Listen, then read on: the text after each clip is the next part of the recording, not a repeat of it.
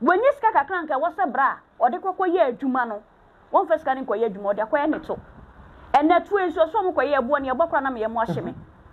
what the akwa ne to de ne nam ho a wo sa benyamu yare and no hu kura ne yesi ebi ho every 6 months or 3 months bia be sa akwa koye maintenance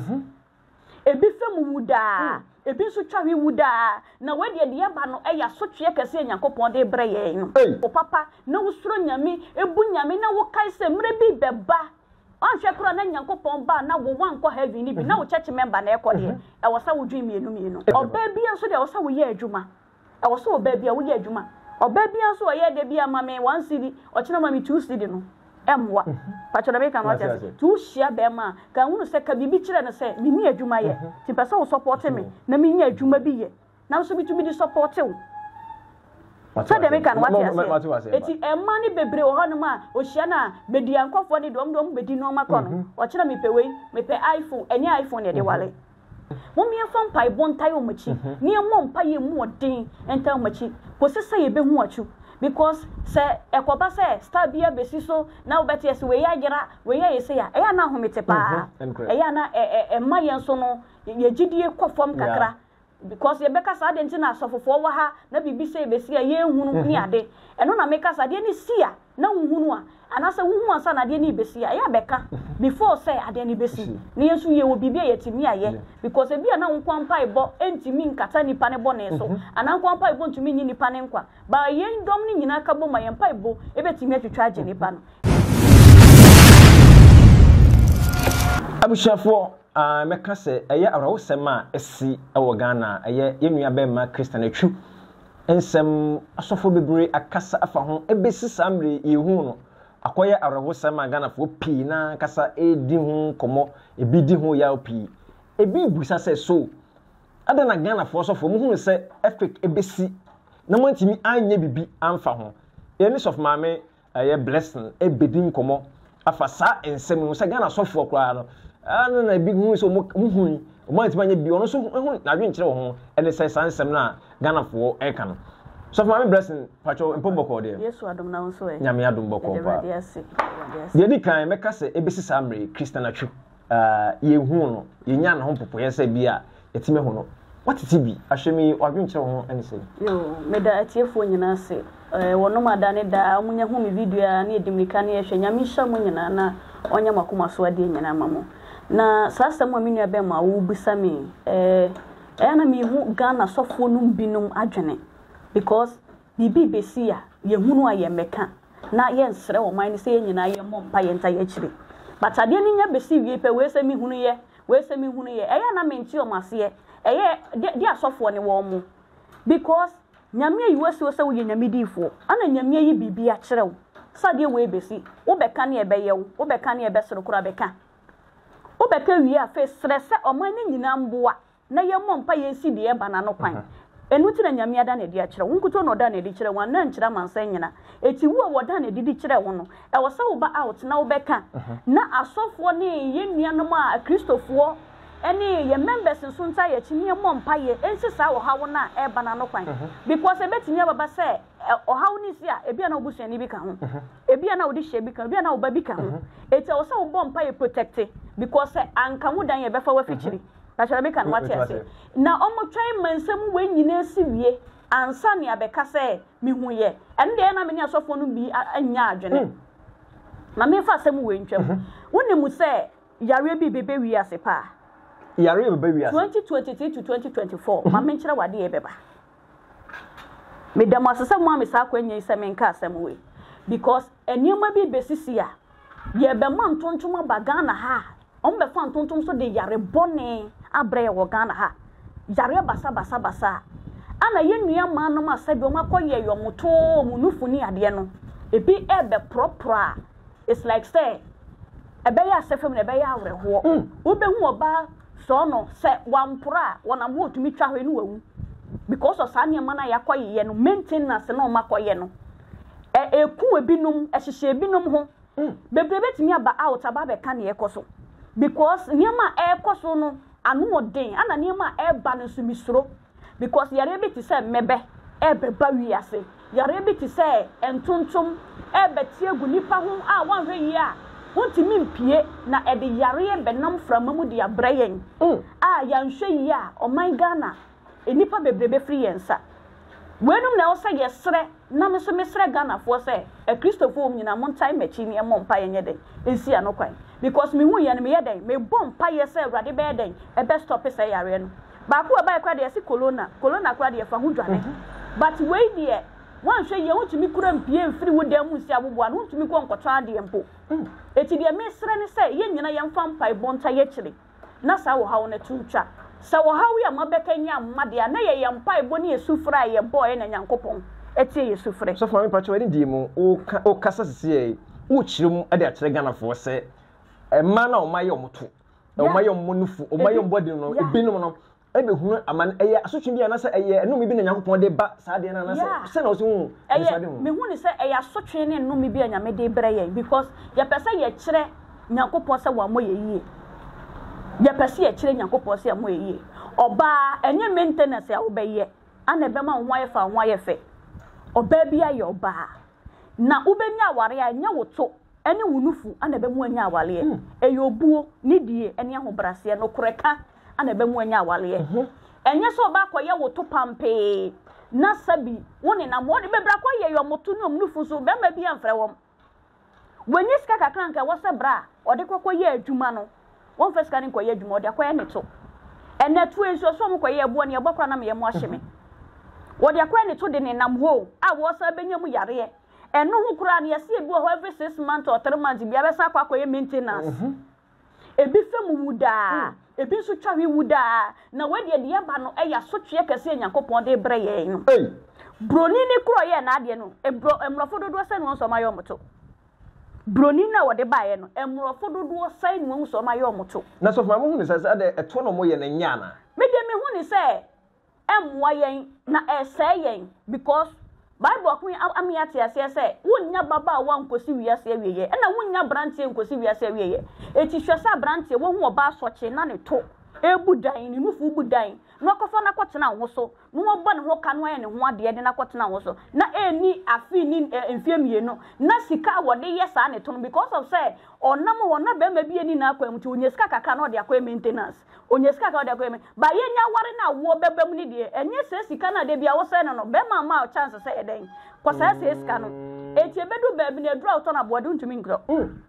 maintenance akwa ye onye sika na ade akwa ye because abra when you be a olidi when you be a ochira abrabo no said obetimi abobra no eti saa woto na kwaye no sesi ya no wankasa hawo wo said e bia woto aduro bi no e bia sika so de beto sa aduro ne bi ni ho eti de na beba e de yare na bebrew minimu obi a waye ne to e ma wo bewu no e bra ojare ye na wo bewu no brother the body bi nyina be ye green Jesus the body ni nyina be ye green said wo bewu obreye bo prayer nkasa nsa na wo wu obubu nyina because ebi mo ye omunantu ni ade nyina ka ho eti unti na ye twetwe ka hunu se ye operation po aye tesen na yakopa wo atwetwe niam abi afirifiri ho eti nyankopon no obo wo no saa de na ya twe afiri ho no on de no nim nyansa so obetwe afiri ho wow so for me de sem to ya me make say we de bi twam na ayenkom hyabusia ana so for me so adan no madi adi akyerem yeguso e wo Christian Atsu hu aye hu no no ho nkomodwetwe ene so for me blessing na atwe saa enkomo so betimi do adwenkyere de aba e wo dwumadi so tap% for asoyase e wo dwumadi mu tap% se ye ne wo ma no ne ye Europe wo America Canada no betimi o send ska be fe de eno ane tap% o de answer for phone ko Play Store download obu sanse for so promo code na or at party promo code nishim obo shemu ape so wo Europe nko de 5 euro America Canada $10 oh send this be free of charge tap% na quantity for send this be free na so ya send this of my blessing twenkom so my patch ni di mu yen hwe aye Ghana asofo am wo oman mu issues we e ba ye Atsu e ba ye amanfo be kan so e be sisam ye hu no asofo no betima bi ade afa ho ana omo wo bibi ya omo fi sabre no mo nye na ye nyina ye mpa ebo nhia na ye ntumi nya den embo ma ye nuane ye hu no because edan ye bubu edan ye to so ahe na bubu me nipa se ye wu na still ye hu ye nua no ede na o se di ye nkotodwa gu fam because de bia me komi kotodwa ma me bompa ye se de be ya ye be hu abrantie no de bia me bompa ye se be hu abrantie e se ye hu abrantie no so muti enframam ana mo keka na ye mo de unsu say attend me anasa fame bi no mo pa anasa de come on ntum asofo ni nyedin wo ho asofo no mo jom mo me na social media no mo nyedin o mo nya fon because no mo ye na faso bi ani so ana me hu ye na hu na ye dan wan si anokwan e ma ade na si awie a e de na wo beka biem wanti mi amfre nipa na wan pa nipa busu ani bi minim se ne se wo bi hu asam na wo fre ne kura ka che no nim se ne sika na wo pe eti ni nya ade a wo be fa ko asofo sa na matie sa na dodo na enya chase ye brankasa asofo no bi ni mo bre because wo hu ne hu ye kire no wo koka enne niam bi ebe wi asinti no ama na ye nje nyamesumu ni eti se wo bi hu ye kire na wo koka kire no pe wase na misika no obepedi na saint no ene na say on kakura but ade bi wo ho na ye important so obekwa koka wo de ye beye wa ye nya wo ye twa uti kura de koka Yesu Kristo mane be na we hu na wo de ketuwe na wo de wusu eti sade ni besi na enipa dodo bewu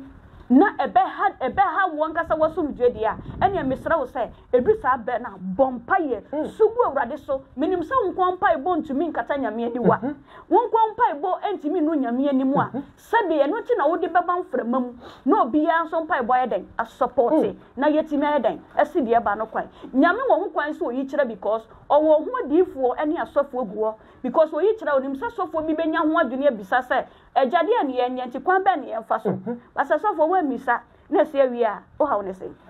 so from blessing meka se ye ba nyame adwumam ene asofo dwumam e wo nyame adwumam ma onyi nipa ato a meka se nyame adom awade nam so eye bibi adwuma wo challenges bebre e de na ma wo de ensonko ase de bia woni dendenden e wo nyame adwuma woni e ma woni bere wo nyame mu oh samle no ba bi wo kran ka wo se nka abu abam kran ma wate ada enso se wo da so nyame me da se bibi amu ma ba mu da in my life I just say owuo mene nyankopon entem kwan ete agise nyame etwa mene no nkwana so se bia enei ontena ti asefo asase so bia eno pe ne beti me ntem menim ye nipa be kan fa me ho abeha me na me yo bi kura sabi me kan no abeka me na wo be kan me kura sabi me bu me ho yie pa me fere ya de buade se me ba abonten na me hwe me maame ana me papa wanyi nche me no obetena abonten eno ayese no abeka bi never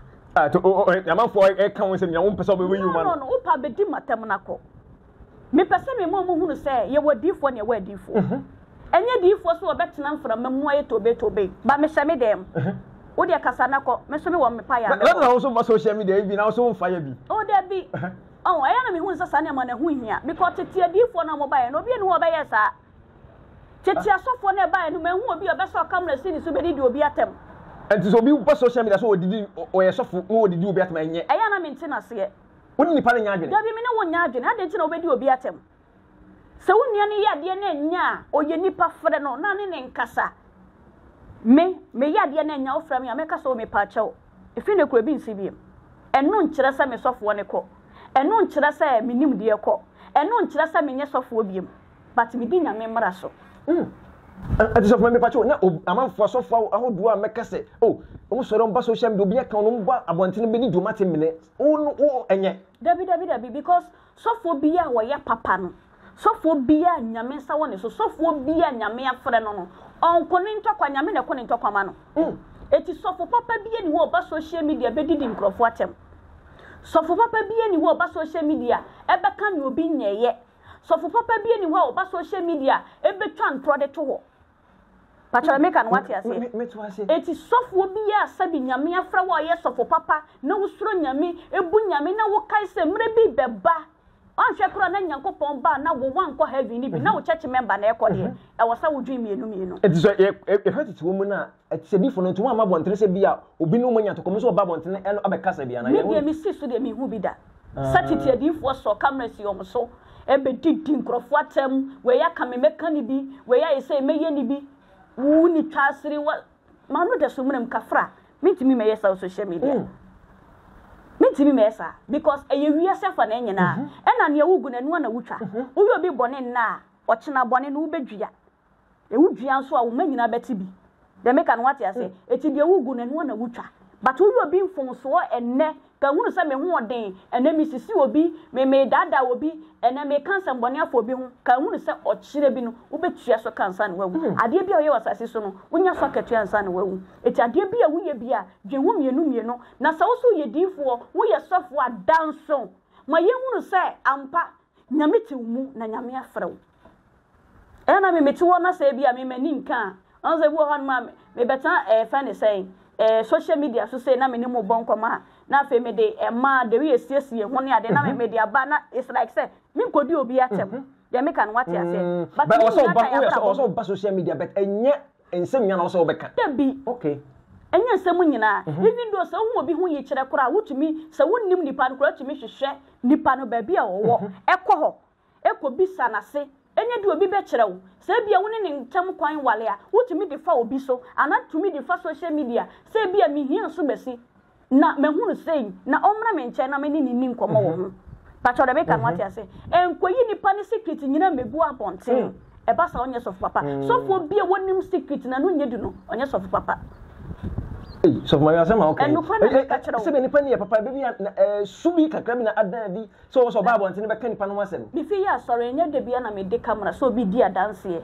obi share ni testimony obi amane a wafam na waba me ho sosofo me mo mpaye ma no na me de camera sini so na hiri baba na me penipani mu fam ana me hia mpaye wafre nyame wo na amanipa no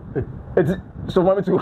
osofo bi ya de ni kwaso ko de public mo bia hu se wai bia bi ko nipa no wo stretching bi mu no de abeda wo sofo eye ni secret brother wo gina he sabi wanim kafra ebia wo gya wo nan gu wo fele kura sa wo ba be ka kire me sofo na sofo de abetu manim na ma be gina camera mu me so camera si me so ehiri baba e na wo ne ye e na ye edan eye nkura se ne ma pacho me pesa me kira sofo papa fo no enema bia ehu nyia se wo se ye social media no enye ye ma media na enye papa dia social media enye ma media enye papa dia but be ye de papa to wa da chi wu kwa munchiri ma be hu mu se me ma me be ye de wetu won papa be ye de wetu nti o se me so me ye de me fa so me dua papa na da chi me man so atwa papa me dua babone pacho me kan what ya say ade bi wo ho no ma ye ye a effect ye nya me so ade bi wo ho ye ye a emwo ye e wo se ye twa so because obi wo problem no de aba wani nsa so for boame a no so camera sini so and also problem ni ye dan and ko me e first saying oko Erade Kasa TV a oko na ye mi Facebook okay and also YouTube Erade Kasa TV and da ho ko he say hwan na maso camera sini so say obedi adanse e ana say o problem bi na maso camera sini so say me de ba social media ene esa nyanka nipa no e de ni problem na beto mansan nyina nimu dia ene nka o say me de camera sini so ankasa no ankasa e she kira mansan so for me make say aja me adwuma mu de ogusu a aja wo ye bia before so bu wura nya me adwuma mu ahoden a odi be wura mu eno na sam okura ma bedu samre ana say senate ye eno mu na mikura ahoden ya me di be wura ma eno mu na mikura minim ne bebu mabem nipa bi antimi mreke me down da agi nyankopon wo ba wiase ye kaso obi asofa obi abre ansa na bi anya obanya me ma o saa no ma no afam ma branka sa still me gusu bre won say sometimes ka yen say na ye free baby sati bia bi mu ti say baby ani ye wo anya me ye free mu no na nkasa say ye de ye support yen e ma ye ministry ne koso but ye nyi obi obe support yen obi pese o support obi o pesofo a wadi mu sofo a obedu na asori dem na ene e che say e ho hyepe nkonya kese ene ama kese ho no be kwakwa support because of penipeni fame but ye num na ye basai na ya hyenya midwuma na say de no kora ni ye adwuma no ye de ye support yen na so be support yen o ma be a maka so ye ya ko de san kan ohia support na me no baby a even though na na do kro tia konya support still ohia mo epokran so togum what was it obi ehia mo wasase so until say eda unkwa na besan wasase so na wo hia mo a me hia wo so hia me abrabo na so de tu chiri mu say bi baby a wadu bia unu baby a enye din obi wona nimu chen wo unu baby a ehin waduru unu baby a because ene na so woden ochina bi onim yedi wanimu ba yade bi betimi abo na dadem ne bia na osresre wadwene hu mienu asem bi betimi ato na hia boafo na nya boafo yede nipa ana chichiri kuro so for me ka say last time kwa interview no one be na aja every so the two just afuna be ware emma gu so bebre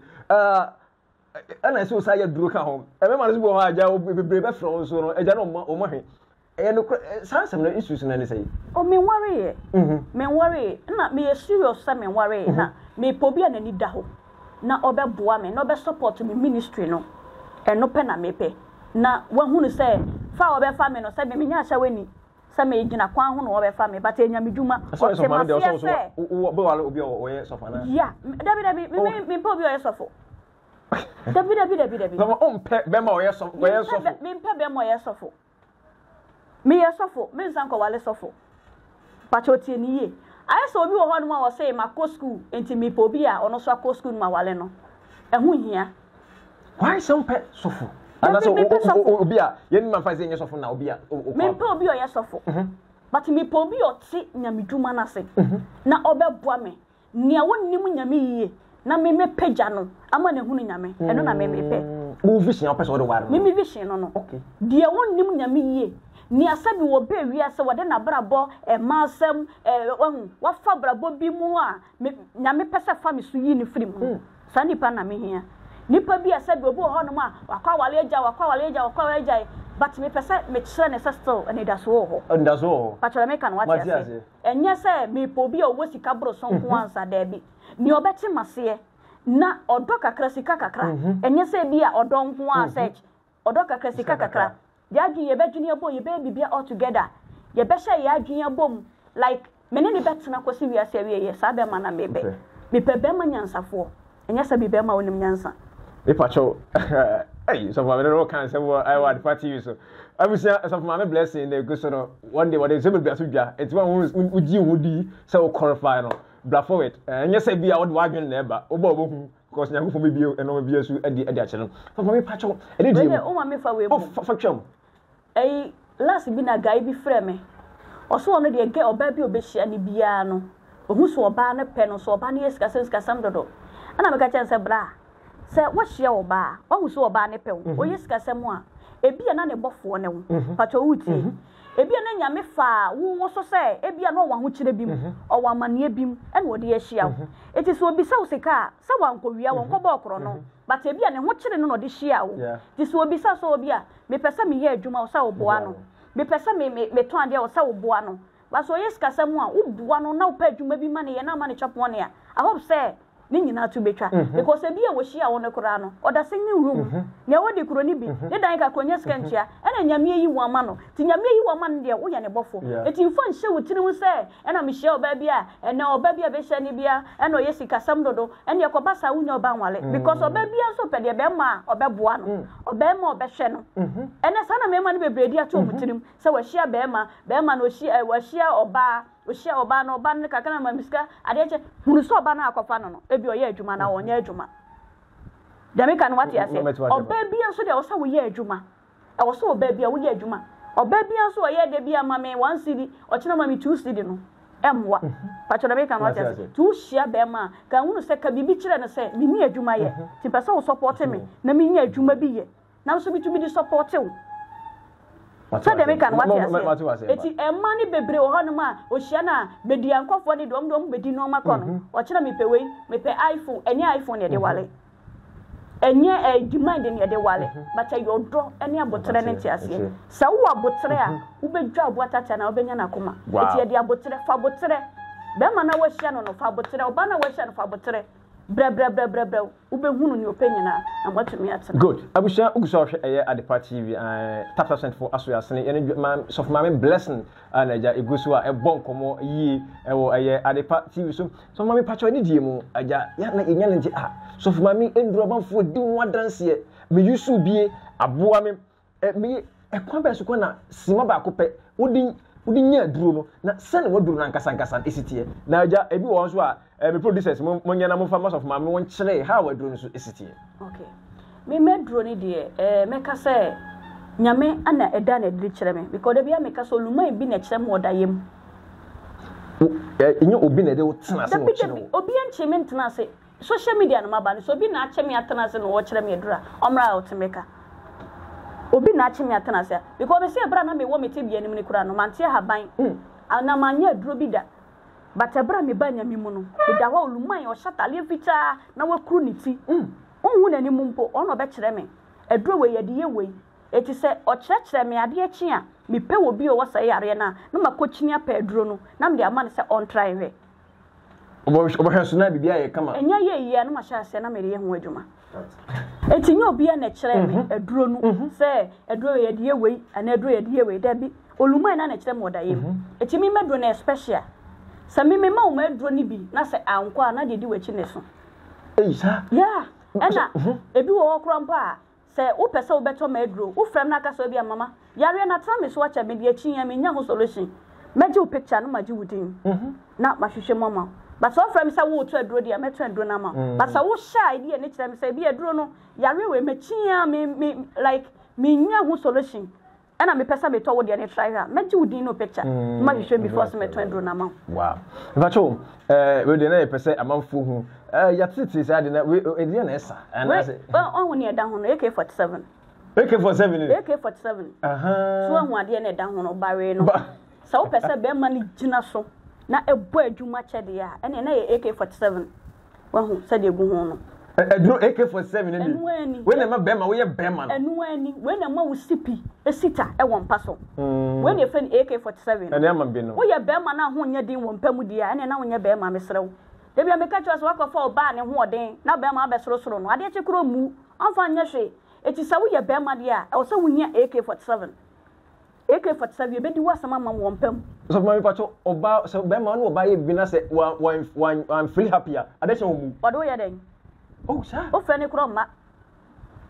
sa be ma no nya be ma o sa wo so oba ne ma ne ka no o sa wo oba na ni ji won paso eti na be ka twa se me ya sofo ma me enso se me da me wale be ma me che won paso a enka se me ya sofo ma me ntimi do be di agoro won pam be pacho ehu me mobo na me so me hu mobo because nya ma me ba ne o ka che be mobo ware sa da bo ware mu ohu mobo ka no kra na kire hu me mobo because nya ma me ba ne me ana me nya ma me so ba ne to onye odai ye nya drum paso na sabra ye nya ya nyankopon fam de awia de aka na ye me no mie no e wo se ye ku ye hu won pa ne so ansa na de achi e ra ni hu ye mobo amen so ma me so me yanku o se ye ku ye hu won pa ne so ma me hu se wo ye be ma na so ma hu se me ye oba what ya say eti wo ye oba ma na se untumi wo so oba ma ne nka no emo oba no o hu se be ma bo otumi wo so oba ade achi nya o se mi wura tesade nya nche no so pa cho be di fufu ana ade aduana na obedie oba no atumi tu ni botom kɔ no aduane de brebe man because of adwuma bi a waye ma no ma ne ho asepe no obi wo sika enye se bi afa na wo no obetena usika no wo hia ba se obema na ni age wo mpaso nko ne hia eti sugar mami fo ni se no eni sa sugar daddy fo no omo no se de be ya wo be wo su mo mo mani age no ene hia wo enye se usika nti no wo ba but emehu ne mo bo wo mpaso so obehu ne mo bo de ene ofre na wo mba thank you ntu yo ba de a mesra wo se wo so bema wo ye bema wo so oba ema na ninje wo so oba ma ne nka no na sabi de bi odi respect aiden amount so na mo ya me shira ye wo westpin wa ha okay na ezi wo sisi yare westpin ya wo sisi yare eni ade a we kura nye sisi yare ho a search wo so bema bi wo ho no mo a de bia no owo problem ne bema ne fo wan na e fo na aye ketekete wo pese bema ne nye kese na nye tenten kakranka ho a wei ebi fra ena sanso na wusisi ukotodwe enom ne ade a wo ye be ma de bia ebu ho driving adwuma na oye obe drive saa obe bedu fie a ena misisi ena me kwanchi ena me ha ni nyina wunya wei bia wespina ebedu wasama mo pepepe wei enwuma ye ni doso me wo mamaduro different me wo kama kote double kote chese me wo 20 me wo jensen a chese me di ye duro ni ma wona ma atu so wo be ma mu a usipi esita won paso wow what you say sanso na we nso ye diabetes uyo obi a diabetes adi du hu ache on sometimes obi okoti abrochire diabetes ye de na to mofoduro so esa plotumi de yale foforo e de ebrew etu uyo obi a wo diabetes kidney problem obi wa de kidney nti ha no ho na ye kese kidney nti na tu ma ho na ye kese obi kurenti mi ni aduane papa ma ne ho nto no because of yare etene so etu wo diabetes na ma wo na hwehwea na wo fo no aye ketekete a be pa cha wo frɛ me a e ma waduro we bi me frɛ ndo na me de ama wo e ma won kasa gbasi pie sita e ma wo ho ato sanso na me wo spiritual cream when so no obi wo hono a wona ma obete se bibi kasa wona sum obi wo se me na masem te se me ho bon obi wo hono a oda na bema bi ne da spiritual way skaka won sa enyina tasa wo ko wani ma ne etwo san ne nyina wo ba me ma obi me wo ne powder so ho me wo ne cream so ho fe ne sen ni soap so ho a wo ba me ma wo ne nyina bi na wo de akodware na wo boni ete wo so a haw obi wo hon ma wo braye ne ho aye adwuma ya sika ne be ka ne sape na problem aba sika ne be ka ne sape na problem aba ne nyina wo ba me ma wo ho cream a wo de be sra ma wo ho soap a wo de be dware e ma wo sipia sita endura me ye bebre nyina bi ne wa ha enyeni nyina bi ne wa ha uyo obi wo hɔ no mu a owuso bo hɔ no mo bɛka sɛ o fibroid o de akyia enko obi wo kra mpa efifi wɔ ne yam na doctor yakotwa ye no operation wo da te no operation ntumi kra nwo ne nyina wo ba sɛ ya wo a mema ho aduro sɛ diabetes a mema ho aduro sanso na ye fɛ ne sɛn pressure mema ho aduro stomach wasa mema ho aduro jare bia ha wetete wo sɛ mi hu jare a wo sɛ meka ni nyina ni hia se wa frɛ me a waka kyerɛ me mema ho aduro good abusha so for my blessing ya na tene nka yi pa in fact wa gidin yi na nya edimbone obi wo be gidin edimbone won de edin pa ana manfo etabo no eno ne pushi ya aja ye ba na so ye ene no ba yetwe nkomo e wo ade party wi so ebia na wo obi ebia no wanka wo de so for my ne die mu Rabbi said the number beto so na what ma kire wo kire kwan a kire afefo se bi obi hia obi ana obi hia wa na so ba won chan no be di nkoma yo me wo Accra Asareboche school junction me wo Accra Asareboche school junction ti ba bibia wo free bibia wo do onya besi Madina ana se bisasa wo ba Asareboche school junction bia be kire wo nya bedru wo pe wo de frame number no ana do school junction ho no ma bisasa wo pe Caterpillar junction wo nya dru ho ano from a number no baby obi baba be found edwa be fie and I say edwa ba asori fie ite ho me wo ma sori ne wo Zumi Lion farms ase ho na sa nso na me fie so wo ajenga no eti baby bia o free baby no do so baba si school junction unya do wo pe from a number no baby a wo bia no e baba fa abusha so my blessing na twi because of my patch we dey nkomo hwe ni na wie no meka se ebesi samre atwu abusuafo o maame no onanam no ofa no ni nua ba no ne yire ne ma edi yaw we so assemble na be ka kire busua no sabre yo eka busua na akame because Bible say enye